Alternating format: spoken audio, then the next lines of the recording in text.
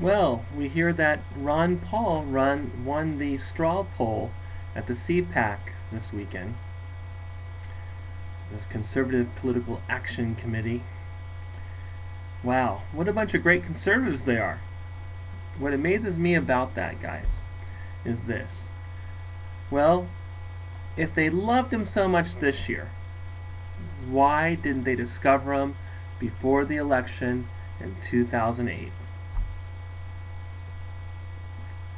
I've got one word for these guys. Well, actually two. Sunshine conservatives. That's what they are. Sunshine conservatives.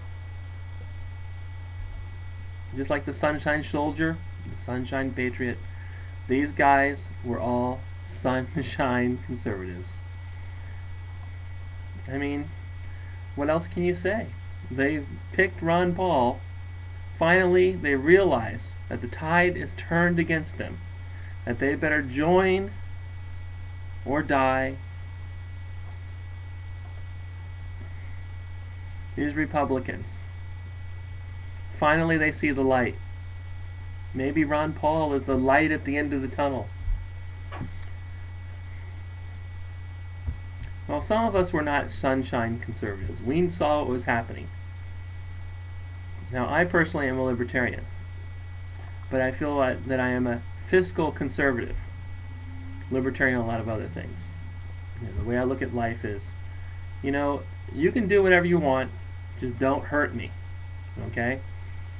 You can do whatever you want in your backyard, your front yard. You want to run around naked in your garage or in your backyard, fine. Don't bother my kids. That's the way I look at life. You want to smoke something in your backyard?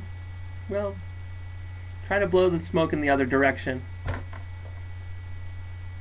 That's the way I look at it.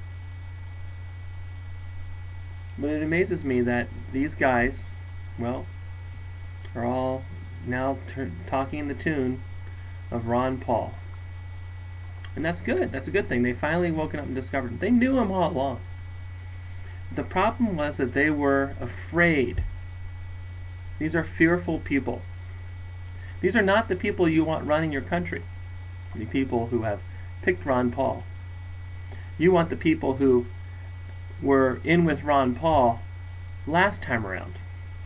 Those are the people you want running your country. So, yes, they're welcome to join the party. They're welcome. But they aren't getting the power back. So, basically, from the standpoint of the sunshine conservatives, they're going to have to relinquish their power. That's all I can say. Because we can't have that mixing in with when we get the White House back. We can't have that mixing in. We don't want to sully the waters. We don't want their mud around. We want the shining light of liberty, the libertarian candidate. And when he goes along and he, hope Ron Paul makes it. We'll be about 80, maybe. But I think he's got what it takes. He comes from good seed, good stock, and he's a doctor. I'm sure he's taking care of himself. I hope he has. Looks like he has. So hopefully, I hope his mom and dad live to be about 102, because we need Ron Paul this next time around. That's all I can say about that. We definitely need Ron Paul. So when you see the people out there that are, hey, Ron Paul, he's our guy, ask them why he's their guy.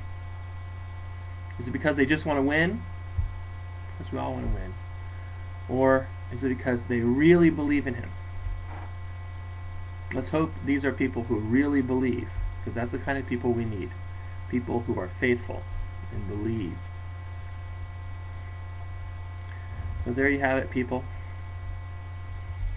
My thoughts on Ron Paul winning the straw poll at the CPAC this past weekend.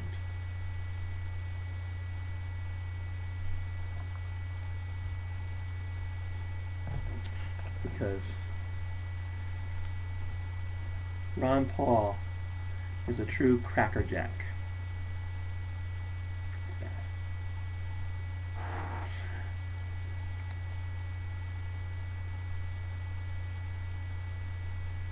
Like every crackerjack, there's a surprise inside. You vote for Ron Paul. Oh Lord. And I'll give a shout out to a guy here in who's working hard trying to earn his living in life. If you guys need your floors done, he's a real nice fella, and he's licensed, as you can see right here. And basically, he does installs of carpet, vinyl, wood, laminate, residential, commercial, and he's here in Ventura County. Real nice guy. His name's John.